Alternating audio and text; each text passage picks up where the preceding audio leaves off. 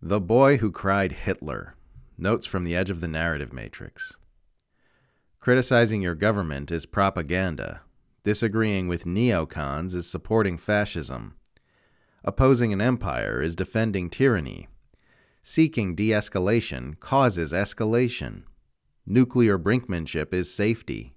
Diplomacy is appeasement. War is peace. Freedom is slavery.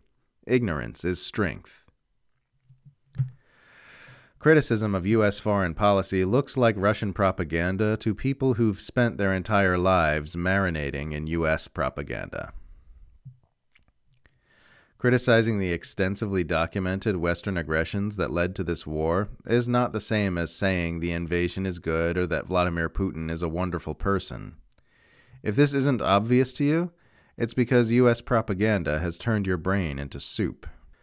It's absolutely insane how literally any criticism of the indisputably well-documented Western provocations in Ukraine gets shouted down and raged at. You're only allowed to say this war is completely unprovoked and begin solely because Vladimir Putin is evil and hates freedom. If discussing facts and criticizing the foreign aggressions of the most powerful government in the world is taboo, you might be ruled by tyrants and surrounded by their brainwashed human livestock. If you spend your time raging and yelling at those who advocate peace, you might just be pro-war.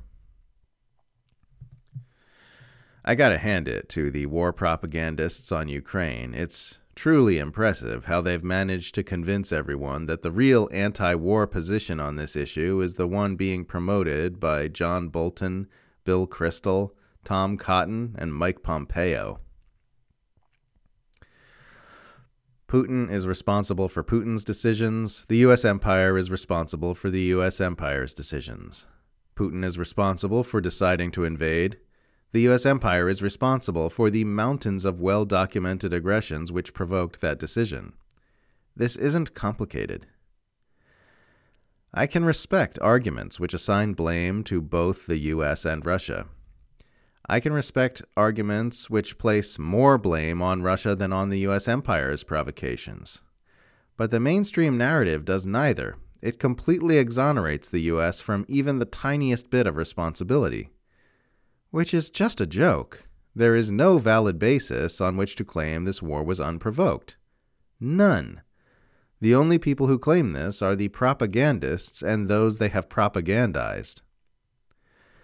But that's pretty much everyone I wind up arguing with about Ukraine, those who adamantly insist that the most powerful empire that has ever existed bears exactly 0% of the responsibility for this war. That sycophantic, bootlicking mind virus is what I am always pushing back on. If you believe the U.S. empire bears zero responsibility for starting this war, even in the face of mountains of evidence to the contrary, it's because empire propaganda has melted your brain.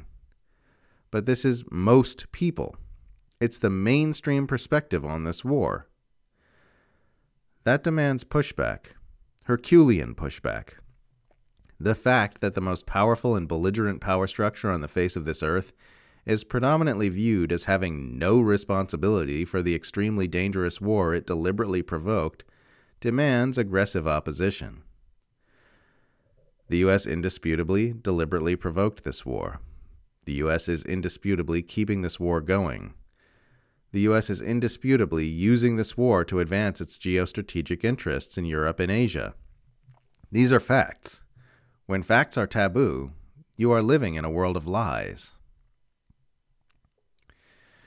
They need so much propaganda, censorship, and organized trolling because without those things, the public would realize that pouring billions of dollars into an unwinnable conflict that risks nuclear war and makes everyone poorer actually sucks and doesn't benefit normal people. Comparisons of Putin to Hitler only sound profound and relevant if you only just began paying attention to U.S. foreign policy and are therefore unaware that literally every single U.S. enemy is always copiously compared to Hitler. It's like the boy who cried wolf, except there is no wolf, and the boy just keeps crying wolf over and over again, and the villagers never learn their lesson and never stop believing him. Because mainstream Westerners ignored all wars until Ukraine, they don't know we've seen all these tricks before. They don't know the war propaganda is airing reruns. They think it's new to compare today's official enemy to Hitler. They never question the atrocity narratives. They don't know the U.S. always lies about every war. They think it's a crazy conspiracy theory to suggest that the actions and motives of their government isn't what they've been told. They say, hello, Putin is the one who invaded. Like that obvious fact somehow makes it impossible to be lied to about the other aspects of this war. Because they weren't paying attention to all the Empire's tricks leading up to this, they don't see the same old patterns rolling themselves out yet again, often by the same old voices as before. They don't know what patterns to watch for, so they don't see or recognize them. That's the only reason their eyes don't reflexively roll when they're told today's official enemy invaded completely unprovoked, solely because he is evil and hates freedom, or that the U.S. is defending its friends, the Ukrainians, because it wants to protect freedom and democracy. If you only just started paying attention and don't know the U.S. power alliance literally always lies about every war it's involved in, the war propaganda slides down their throats with zero gag reflex, because they don't recognize it as propaganda. It's unfamiliar to them. The Assange case is resonating with so many people because it is personal. It's asking each of us what kind of world we want to live in. One where journalists are allowed to tell the truth about the powerful, or one where they are not. It's a question that demands an answer. I speak in a forceful and unmitigated way because that's how you get people to listen to you, and because it is the right thing to do. If empire critics don't speak in a forceful and unmitigated way, the only ones speaking in a forceful and unmitigated way will be the imperial pundits and politicians.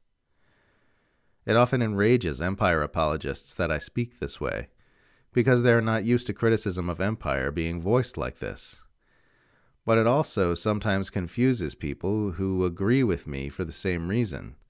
Socialists and anti-imperialists usually mitigate their voices. I don't, because that's just a bad habit. If you're right, you should speak like you're right. If we don't, the only ones speaking like they're right will be those who are wrong, and then those who are wrong are the only ones who will be listened to. And that's exactly what's happening. Those with the most influential voices are those who defend the most depraved impulses of the most powerful people in the world. Those are the people who are being listened to right now. Speak like you know you're right and they're wrong. Frederick Jameson says it is easier to imagine the end of the world than the end of capitalism. Adyashanti says spiritual people are often more afraid of life than they are of death. These 2 points seem related. Armageddon feels less scary than sorting our shit out as a species. The idea of finally turning towards each other and coming into enough intimacy to move out of competition-based systems into collaboration-based ones feels more intimidating than the end of the world, so people start hoping for the end because at least that way it'll be over with. For the same reason, people who can't imagine going on living get suicidal ideations. People who can't imagine humanity transcending its self-destructive patterning get omnicidal ideations. This is a major obstacle. Humans need to overcome their fear of life.